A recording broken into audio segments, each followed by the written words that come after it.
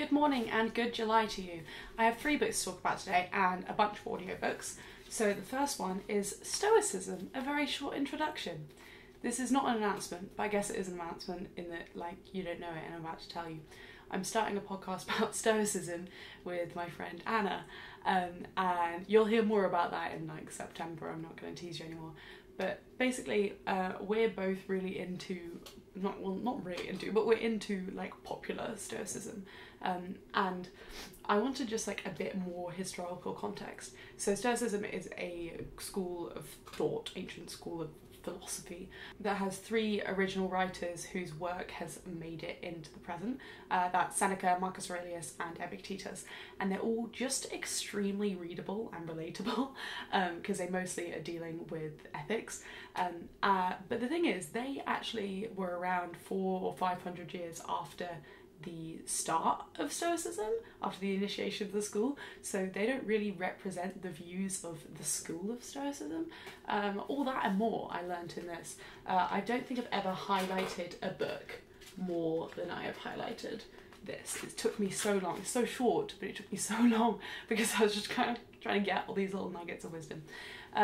So Stoicism, love it. I'm not going to be reviewing I've already read a bunch, but I'm not going to be reviewing any of the original Stoic works on this channel because I don't really think that's what you're here for, and also I don't need to record it on here because I'm going to record it on the podcast, which you're all going to have to subscribe to. The second book I have to talk about is a real departure from what we've just said, which is Everything I Know About Love by Dolly Alderton. I just wanted something light and silly after my heavy podcast reading, and this was that, but I could wax lyrical about how much I disliked this book. I really, really didn't like it, and the only reason I give it 2 stars and not 1 star is that I can't deny that she's a good writer. It's humorous, it's fun, it's very well paced, but everything else about it I really, really disliked. So the gist of it is that Dolly Alderton is now, 31. She grew up around London and is a journalist, and this is just a memoir of her 20s basically, and it's not really about love at all. It is, and it's about the love of her friends, but it's mostly about parties, dates. It's mostly about parties and dates. This woman is a terrible role model. The first 3 or 4 chapters are just about her romanticizing drinking and sex, and it's literally just going on about how she's a teen drinker, and that was really bad, but secretly she's really proud of herself for being this rogue teenager. Even throughout her mid-20s she would go on all-night benders. Her friends would all go home and then she would go to a random pub and keep chatting to whatever random old man was there until 6 a.m. She'd get taxis all the way through the country at 4 a.m. so she could continue her bloody benders. Sorry, that's a bit fluff. Go away, fluff. And I don't think that's cool. I don't think it repulses. I just find it really sad, and she seems to think that it's just everyone has these interests. I'm just a bit overboard with them because I'm so much fun. Also, some specific things.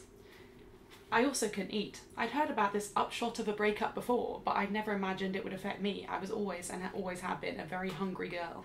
Just those kind of little things that you drop in that's oh no, yeah, you're supposed to be always losing weight as a societal default, in a way that's I think is really damaging to young people. This one also really bothers me. She's terrified of aging, and I'm so over people that are scared of getting old. And I know I can say I'm just turned 26, and I'm gonna definitely feel different about that when I get older, whatever. I think I will about my body physically getting worse, but I don't think I will be about just being oh no, my 20s are over now, all of the fun is gone. So hold on, this is when she's talking to her friend about turning 30.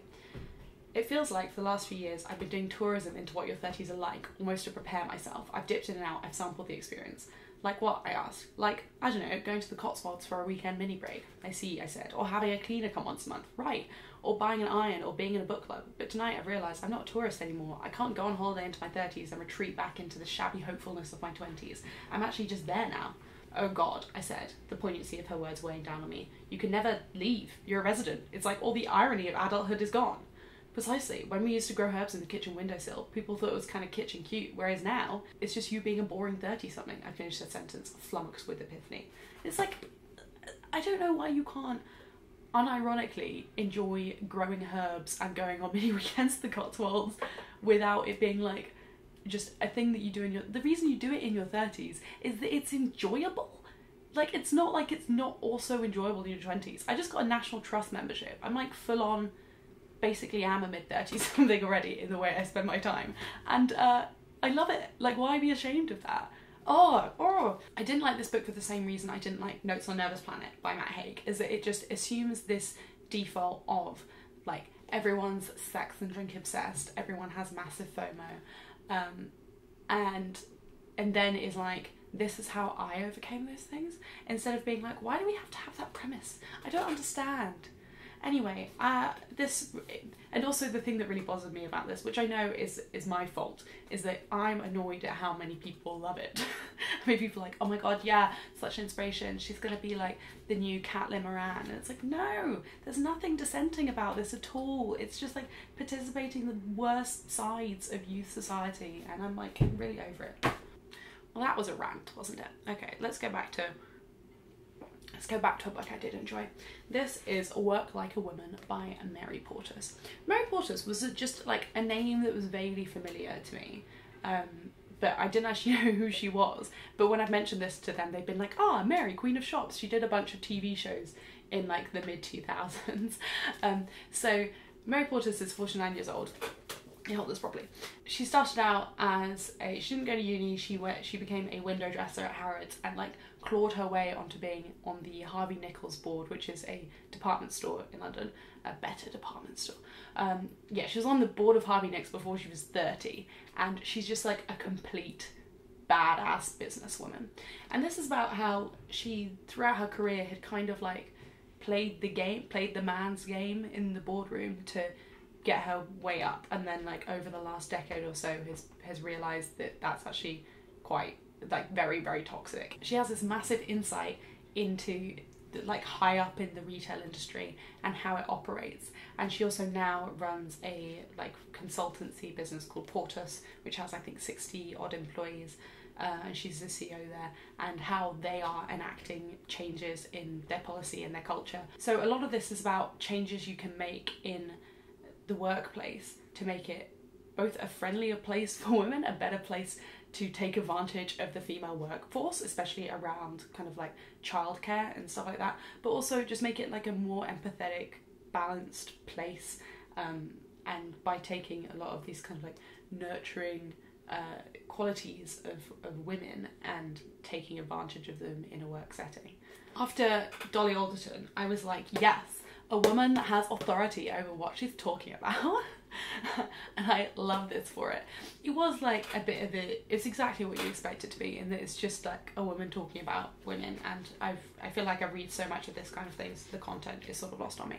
But so I did really like this until I got to one bit, and then I realised I should be a bit more critical, and that is when she's outlining the mission of Portas.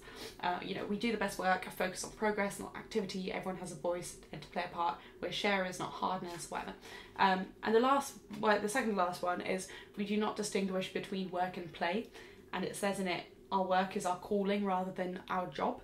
And that is something I really disagree with in a workplace. I think there should be massive separation between your work life and your play life, because otherwise because without that you end up normalising stuff like late nights and terrible working conditions, because it's so much a part of I think work should be the secondary thing in their life, and like it's fine, like I have different opinions to Mary Portas, but it was more like I was really championing her as the perfect CEO, and then I got to that bit and I was like, wow, this book is obviously extremely subjective. It's from her view. You don't see it from like, I'm sure plenty of her employees disagree with her on a lot of things. So that was a good point to be like, maybe you should take everything with a little grain of salt. Other thing I thought was interesting was talking about universal childcare, which like as a concept I hadn't thought of at all until a couple months ago. The idea that we would have a universal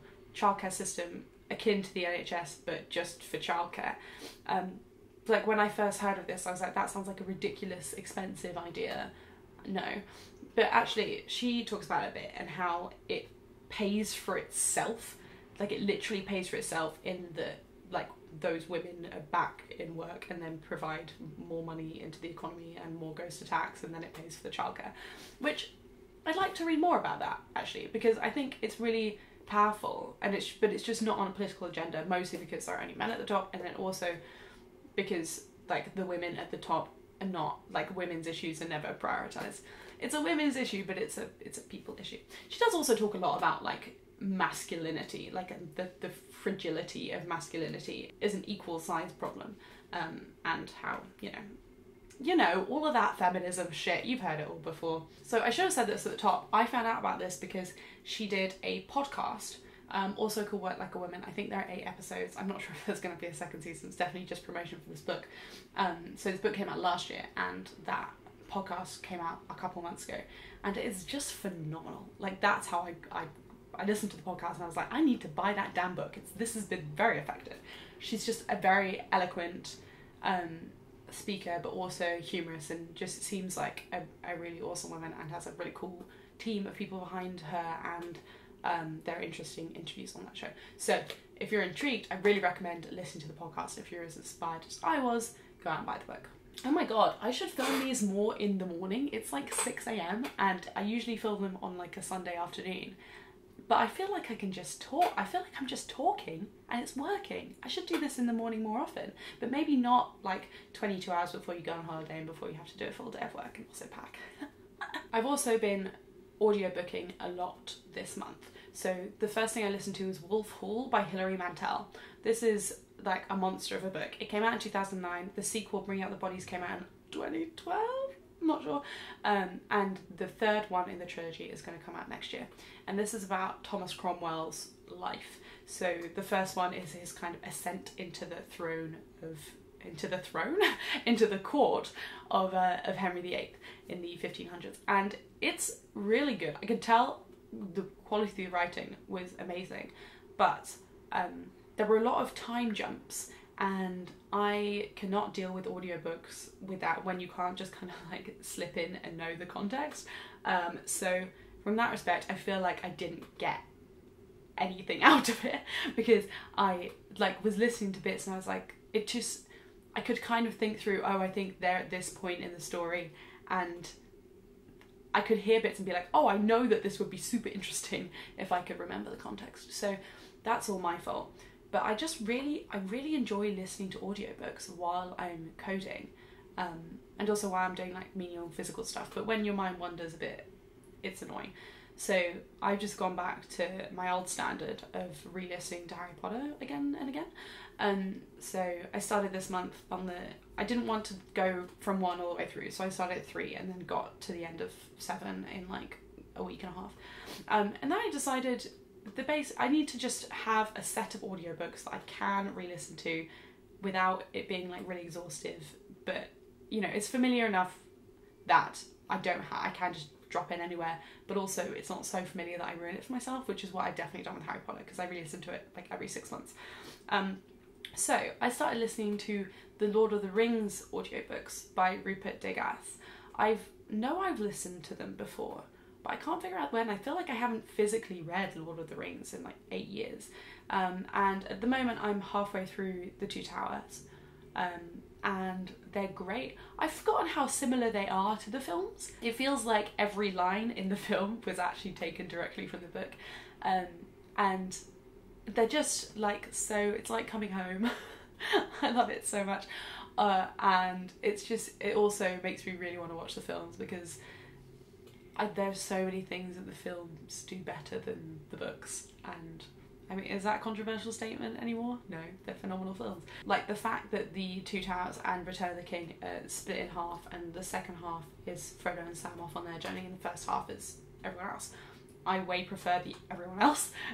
So just like slogging it through the Frodo and Sam bits is a bit tiring, but oh, so good. So I have those, Harry Potter, Lord of the Rings, and then Sherlock Holmes complete collection by Stephen Fry on Audible. Bloody fantastic. Could listen to that over and over again. And also Hitchhiker's Guide to the Galaxy, which is also narrated by Stephen Fry. He's my main man. I haven't listened to that in a while. I've listened to that twice before. So I need more of stuff that is familiar, but I can't make it familiar by audiobooking it for the first time because it doesn't go in enough. Do you know what I mean? Although I did manage to do this with Name of the Wind, which I've now listened to twice, and it feels familiar enough. I don't know, if you have any recommendations for like big fantasy that doesn't have an American narrator. I just don't like the sound of the kind of audiobook narrators that you get in America are very jarring to me. Not like all American accents, obviously I love some American accents, but sometimes it basically needs to be Stephen Fry. And before you ask, I have listened to all of Stephen Fry's audiobooks of his own work. He just needs to record everything. Wow, I am blathering along. Let's go to work. I will catch you at the end of August. I'm going to be away for most of August, so I don't know whether that means I'll get a bunch of reading done or not a lot. Who knows? Anyway, if you have read any of the books I've talked about, let me know what you thought. If you disagree with me, that's fine. People aren't all supposed to have the same opinions because otherwise the world would be really boring. Yes, talk to you in August. Goodbye.